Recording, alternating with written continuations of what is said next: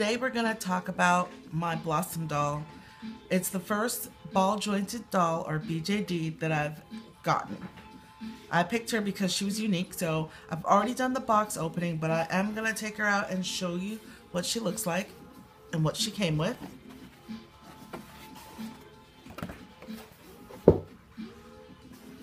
So she came with this. I believe it's her COA or just information about her. And this beautiful book, which has some gorgeous photos in there. So if you've never seen this doll, you get some idea of how beautiful they are. And the one that I have is Olanda. So I have her in tan. And this is... Alright. I actually love that outfit. So, here she is. I'm going to go ahead and take her out. And she actually came with high-heeled feet, which is really cool. So,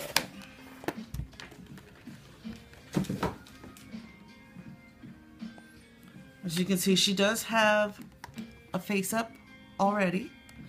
However, it's not going to go with the character that I have in mind, which is a warrior queen fairy.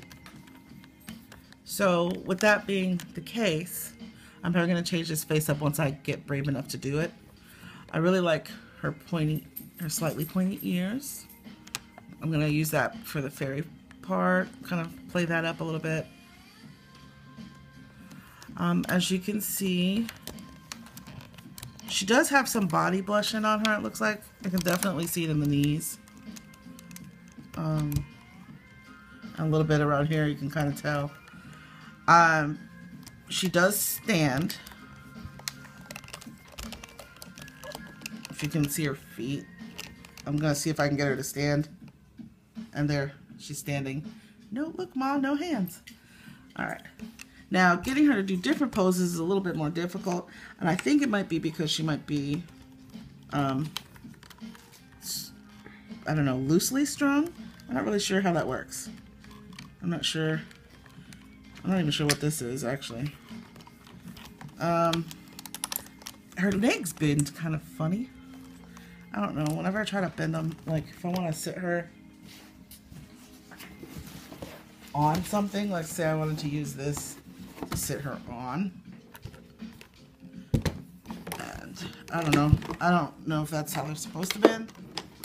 But that's kind of how I have to bend them to get her to sit on something. Or I could bend them like, looks like, maybe like that. I'm not sure which one is better.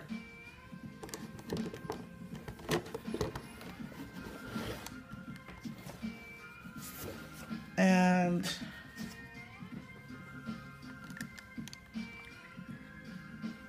her hands, I'm thinking about doing a little manicure on them when I get a chance.